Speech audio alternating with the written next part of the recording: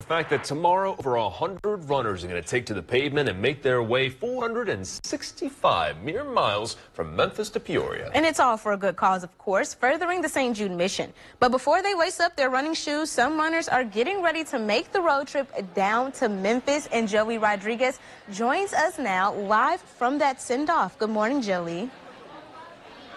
Good morning, John and Rashawn. It's been an exciting morning here. As you can see, we're all getting into the Bob Lindsay Honda rental car area where they're going to start doing some remarks, and they're going to then send off the runners to get into their campers and drive down to Memphis. But while we've been here, it's been really exciting. 185 runners, to be exact, are heading down to Memphis.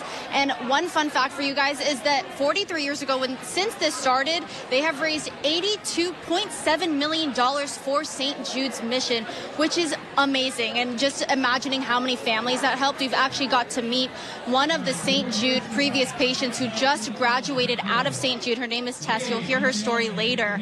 But she says it's amazing to see such a big community continuously support her, especially the impact that it's made on her own personal journey at St. Jude.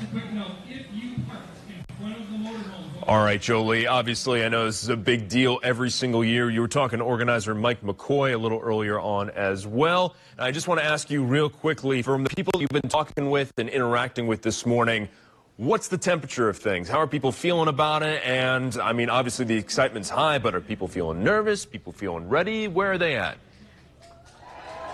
Well, as you can hear behind me, they sound pretty excited. I mean, I think there's more fun in the word fundraiser when it comes to this one because, you know, they said it's all about being safe and having fun while doing the run. They said if you need a break, you can hop into a camper. It's not as daunting as the 465 miles may seem. So they really make sure that everybody's taken care of on this journey here. And then they'll make their way down to the Civic Center on Saturday where we'll have our telethon. So pretty exciting stuff going on all week for them. The start of an exciting journey for sure. Joey Rodriguez live for us this morning. Thank you, Jolie. And of course, best of luck to all the runners out there. This is an awesome event to see every year.